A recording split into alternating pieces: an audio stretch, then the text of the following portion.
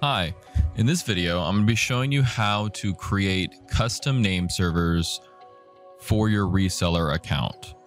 So what this means is when you sign up for web hosting, and if we go to rootpal.com,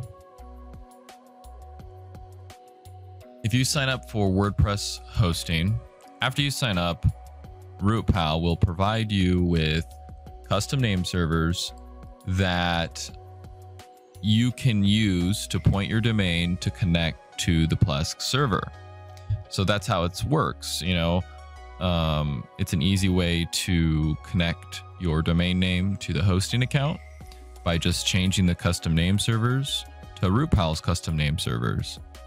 And so Rootpal, you might get name servers that say ns1.rootpal.com or ns2.rootpal.com, and you put those name servers in for your domain and it points to the Plesk server, and then it starts using the Plesk DNS instead of using your domain register's DNS, because you can always use your domain register's DNS instead of using Plesk DNS, and just point the records and copy the DNS records from Plesk, which you can find from right here.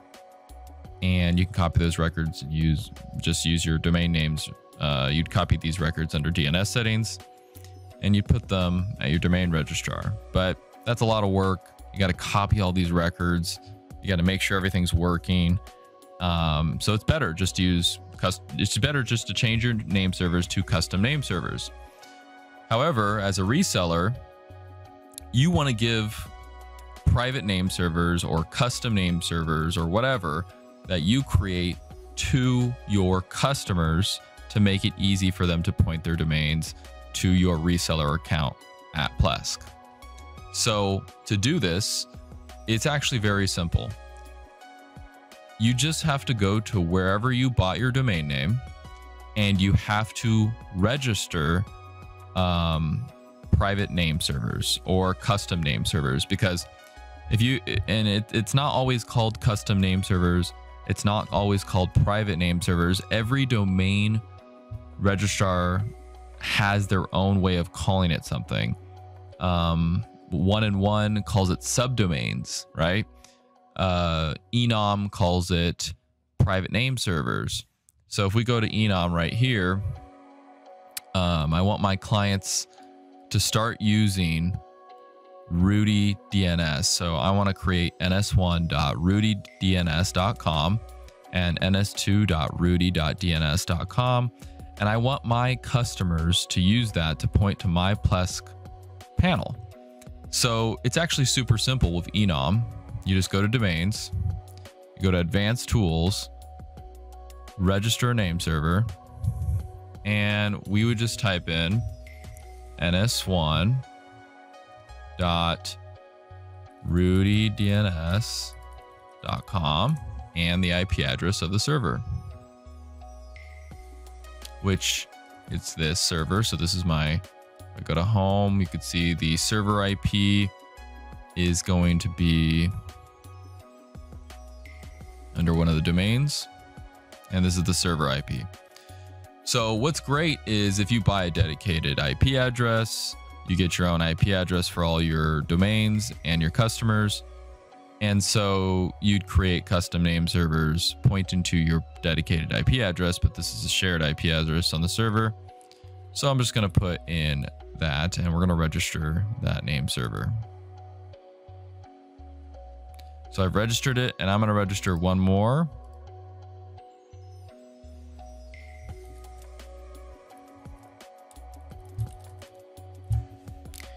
And I'm going to register this one as well.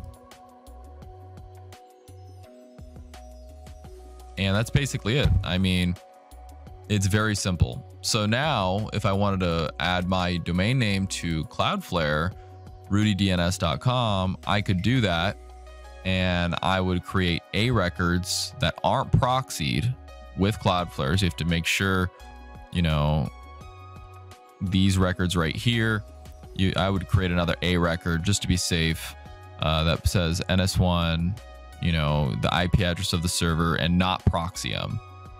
However, Enom handles the name servers. So you will need to register it with your domain registrar, because adding this A record isn't enough. Some domain registrar companies won't register it, and it's not glued to the domain. So, you know, some people might say, oh, if I want, you know, custom name servers and I want to use Cloudflare, I have to pay for it and I have to upgrade to the business package. That's not true. You don't have to do that. You could just use Enom, register those name servers there, and it should work.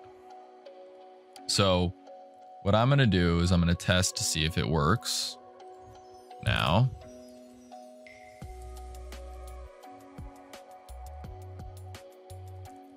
And this is a different company with a different domain name. And I'm going to add those name servers and I'm going to hit apply and let's see if it works.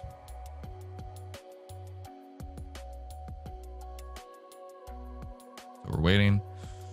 Boom. So there you go. I mean, now my customers are using my Rudy DNS name servers that I created at Enom. And I don't even have to add the domain here, right? And I can add Rudy DNS.com to my Plus control panel. But let me go back into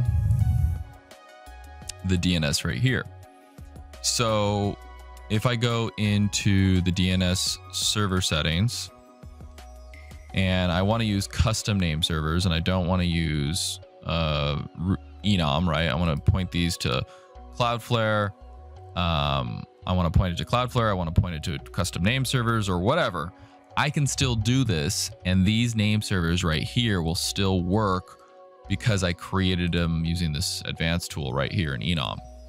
So that's how you do it. That's how you have to go to your domain registrar, whoever you use. You know, if you use GoDaddy, there's a way to do it at GoDaddy, and there's tutorials to do it at GoDaddy, I'm sure. So, you know, if you have GoDaddy private name server, and they probably have a tutorial to do how to do that. There you go. How to register private name servers with GoDaddy. And, you know, they call it host names, and it's a host name and an IP address, and that's how you do it. So basically, every different, you know, domain registrar such as GoDaddy, internet.bs, Enom, they all have different ways of doing it. You just have to ask them and find out and look it up online. If you buy a domain through Rootpal, we can do it for you. We can create those custom name servers for you, and you don't have to worry about, you know, if your domain company supports it or whatever. We make it super easy. You just ask us where to point the IP address to and the name servers, and you're good to go. And, you know, you don't have to use NS1 and NS2. Those are just standard default ones that a lot of people use. You can use some clever ones like Rootpal uses giga.rootpal.com, and we use, you know, maybe betty.rootpal.com. We like to take the unique name, just like, you know, how Cloudflare does it. We like how Cloudflare does the payton.ns.cloudflare. We don't add another dot, you know, but we'll give it names that, you know, like viva.rootpal.com instead of ns1156. But whatever you want to do, you can do, and call it whatever you want. So that's pretty much it. It's super simple. You can still use Cloudflare as a DNS provider. You can use basically you can use your domain registrar as a DNS provider. You can point your custom name servers, but there is an extra step. Just remember that you have to register the name server or register the host name or whatever your domain company calls it, right? So that's pretty much it. If you have if you're still having issues, you don't know if your domain registrar supports it or not, contact Rootpal, and we'll help you set it up with your domain company. Thank you.